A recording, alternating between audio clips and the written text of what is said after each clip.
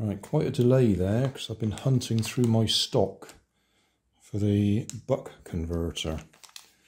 I grabbed that and I think that's the opposite. I think that's whatever you put in ends up at 5 volts going out. LM2596, I'll have to look that up. But I think that one might be a boost to 5 volts, whereas this little fella is what I was looking for. Searched upstairs and eventually found it downstairs.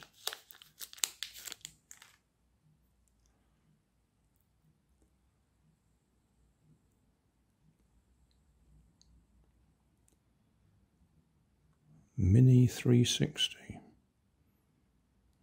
Okay. In at that end, out at that end. And there is a little trimmer there. I might have to wire it up. Oh, let's get that in focus so you can see it a bit closer.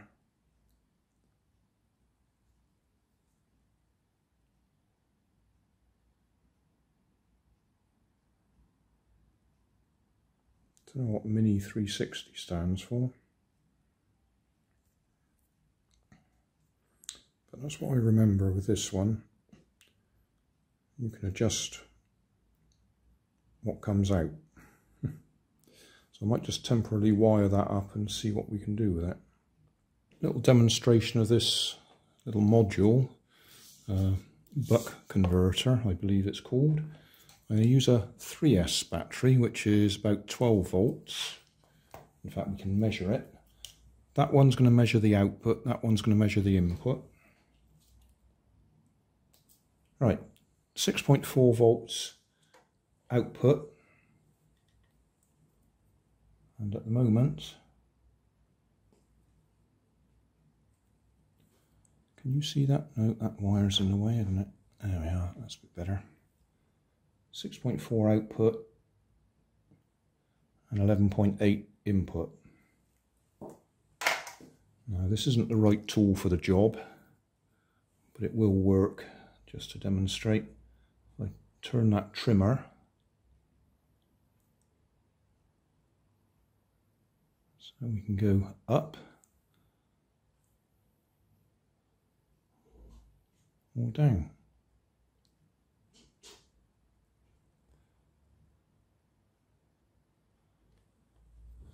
So what we want now, instead of using a 12 volt input, we're talking about using 2 of these at about 8 volts. I'll see what I can rig up so we can try that. Right, I've now rigged up a temporary little battery box for 2 of these 14500s. So we should be getting about 8 volts out of them. Oh, look at that, 8.06. Okay. So we'll now plug them into this one.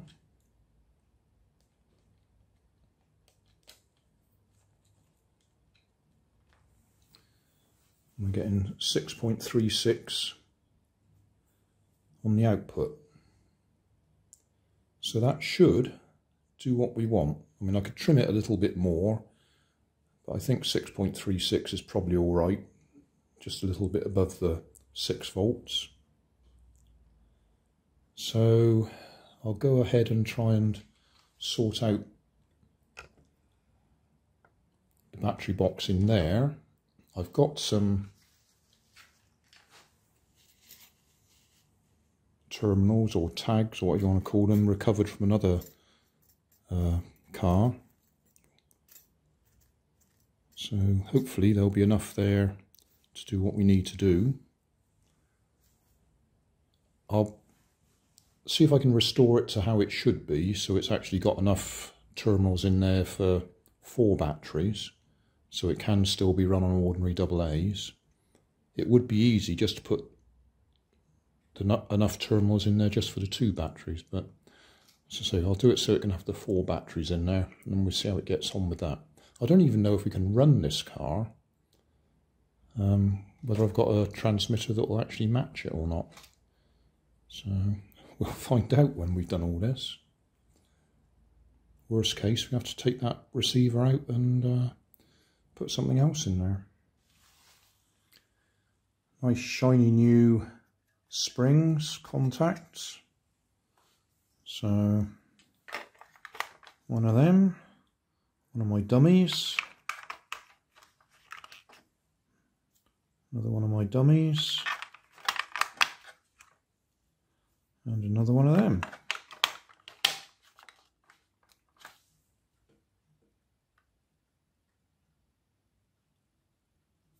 So that way, that way, that way, that way. Yeah, that's it. So we've now got 8 volts in there. And the dummies are just straight through.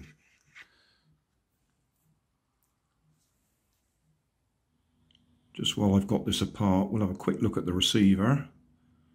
That's labelled RX6 ATS 306R RABA22BA. Okay. Anything else interesting on there? Those 4 will be the H bridge for the drive motor. And those 3 must be another, oh, there's the 4th one underneath the wires. Those 4 will be the H bridge. Come on, focus. H bridge for the steering motor. That's a bit better. Focus. Sorry, it's shaky. Handheld. Yeah, those 4 smaller transistors are the steering H bridge, and the ones in my fingers there are the transistors for the drive motor. Interestingly enough, you can just see up on the top right there, it says M3 plus and M3 minus. And there's a load of missing components there, so obviously this board could drive a 3rd motor. I suspect what's happened is that's been used for this board here, which is the sound board, I think. Sound effects.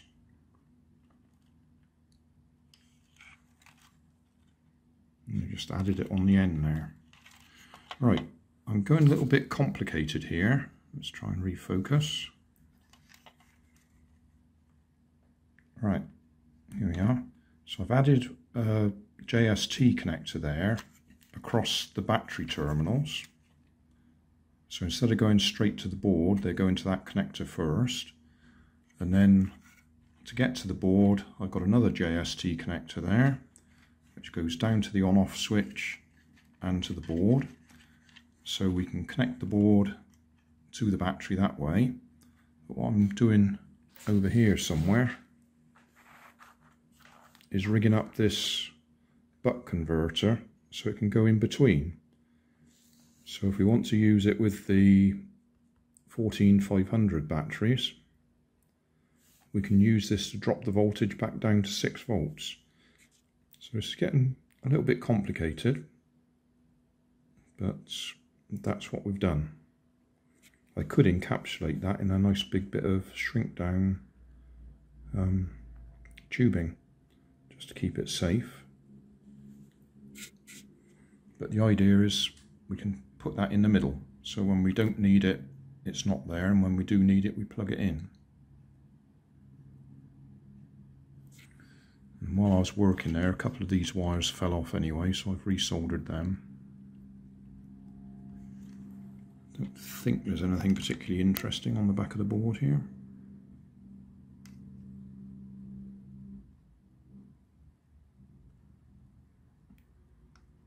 So yeah, we'll see what happens when we put it back together. Well guys, this has all gone wrong. Bit disappointing really. Went and got my box full of 27 megahertz receivers. Found the right one for the car, or at least when I say the right one, I was looking at the previous video I did on this car, and although it looks like the right one, it isn't quite. In the video I showed the steering's the wrong way around. Nothing you can't fix by shifting a couple of wires around, but yeah, it's got fresh battery in it, but come on, focus, but it doesn't work. All my effort of doing our clever little voltage dropper to get the right voltage to feed it, and it's not interested. It is switched on. In fact, I'll put the camera back on the tripod and I'll show you some measurements. Right, can we see that meter? Yes, we can. Put it on voltage. Right, I can do it without getting my hands in the way of the meter so you can still see it. That's our positive. That's our negative.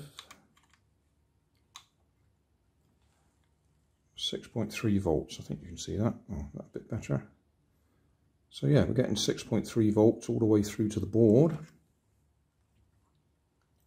But after that, it don't work. And I don't know why not. There's no obviously burnt out chips or anything. And in the old video, it was working. So I'm at a bit of a loss. None of my other cars work to this transmitter, so I can't confirm it with a different car. Confirm that it's actually working.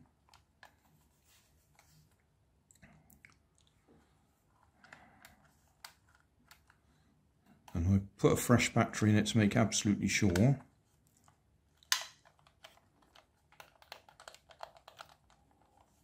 It's a funny old controller, this one. Forwards and backwards is tilt the steering wheel forwards and backwards. Can't imagine how they thought that was a good idea of doing it. And then left and right is left and right. And then we've got turbo and voice. And in the previous video, I can't remember how many years ago it was, but there'll be a link in the video description to the playlist with this car in it. Yeah, in the previous video it worked. You could get the voice to work. But absolutely nothing's happening. Well, I say absolutely nothing. I can make the voice work with a bit of cheating here. Did you see me out there? I was great. You just got piston cupped. Here I come. Boy, I make this look easy. I am faster than fast. I am Lightning McQueen. Did you see me out there? I was great. You just got struck by lightning. Piston cupped. Here I come. Speed. I am speed. Boy, I make this look easy. I am faster than fast. Did you see me out there? I was great. Yeah, so voltage is getting through to there all right. I am confused.